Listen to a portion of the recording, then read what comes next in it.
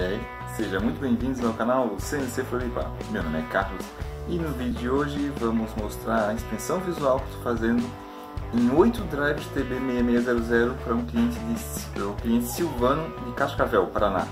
Beleza? Estão prontos? Vem comigo! Então galera, estes são os 8 drivers TB6600 que eu estou embalando aqui pro Silvano, né? Já fiz a inspeção visual. Na verdade, a inspeção visual que eu faço é para ver se não tem nenhum, se não vai nenhum danificado, né? Visualmente danificado, com arranhões, com amassados, tá? A luva aqui, né? Como eu trabalho diretamente no produto, né? Segurando o produto, só para não deixar marca de mão, essas coisas, né?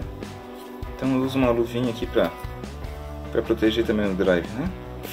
Proteger os produtos, não só o drive, mas principalmente com fresa, que deixa muito marca de mão e com o tempo pode oxidar. Então, por causa da gordura que temos na pele, né? Gordura natural da pele, que é levemente ácida. Então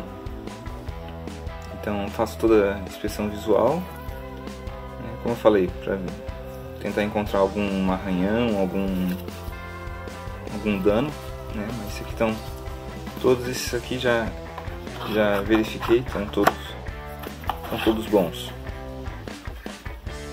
tá? 100% novos, né? Obviamente.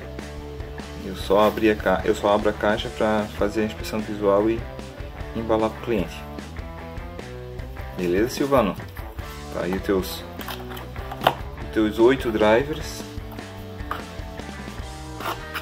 Dá de fazer aí tranquilamente 2 máquinas com 3 eixos, com um motor duplo em algum dos eixos, ou até mesmo 2 máquinas com 4 eixos, né? Com um eixo rotativo, por exemplo. Beleza? Ó, a caixinha é igual a essa aqui. Acho que é de outro TB6600, né? Mas é isso. Então todos os drivers aqui. Agora é só embalar e posto hoje ainda nos correios. Beleza, galera? Então, galera, se gostaram do vídeo aí, deixe o seu joinha, compartilhe com seus amigos. Escrevam aí na descrição aí o que vocês acharam, né? Deem seu feedback, que isso ajuda muito.